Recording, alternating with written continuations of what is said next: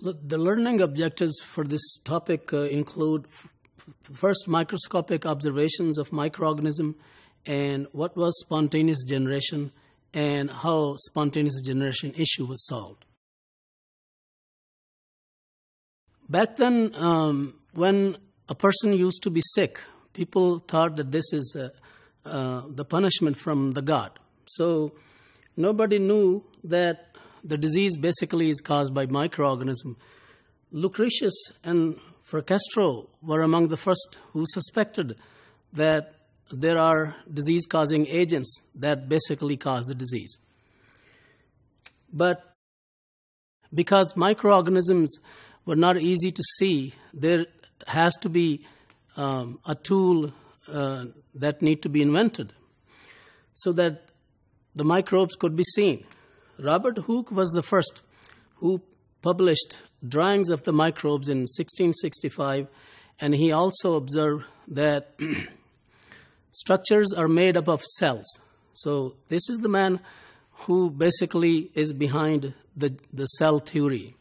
Similarly, we see when we study the history of microbiology, another scientist, Antony van Leeuwenhoek, he was basically the first who published the morphology of microorganisms.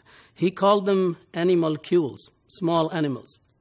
Now, because microbes were not seen with the naked eye, and people thought that life could be generated from organic matter spontaneously, and that gave rise to a theory of spontaneous generation.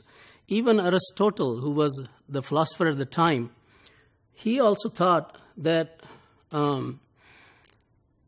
organisms, or at least invertebrate, small insects, could arise from organic matters, from non-living organic matters.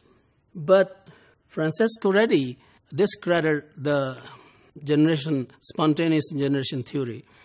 He did this very famous experiment where he put meat in different jars.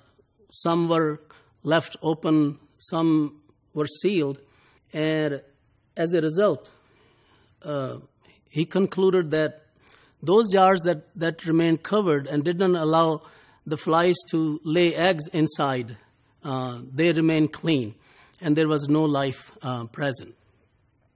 But then when Leeuwenhoek said that microbes are there present in various fluids, it renewed the controversy of spontaneous generation again. And people thought, well, large animals probably cannot originate spontaneously, but microbes that are very small, they can be. In 1748, John Needham did an experiment. He boiled extract of hay or meat, and he proved that life could arise from them spontaneously. But what he did, basically, he took a mutton broth and boiled it, and then sealed with those bottles with the stoppers. But some of those flasks, they got contaminated with the microbes, and they became cloudy, and there was signs of life there. Microbes were there. And he concluded, although wrongly, that organic matter has some vital force that can give rise to life, like microorganisms. Spallanzani did another experiment to disprove that. He put the meat, made that broth, and then he sealed before he boiled the broth. So boiling basically killed microorganisms. But then he thought that because vital force, people were talking about that vital force, that the air has to be there for the organisms to grow spontaneously.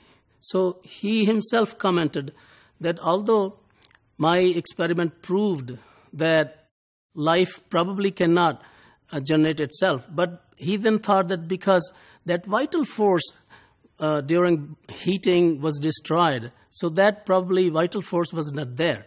And that is the reason those flasks did not have any life in them. Then in 1861, Louis Pasteur,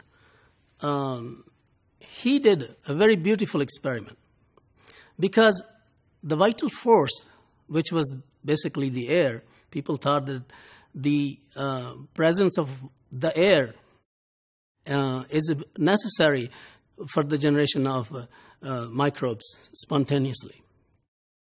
So what he did, he boiled the broth in the glass flask, and he made that, the neck of the flask, he made into a kind of curve, S shape, as you can see in this picture, which allowed the vital force or the air to enter, but not the microbes. Because the microbes are heavy, they settled in the neck of the flask.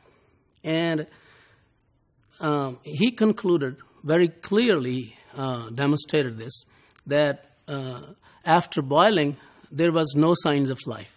So the theory of spontaneous generation was disproved by Louis Pasteur. So Pasteur works ended the spontaneous generation controversy.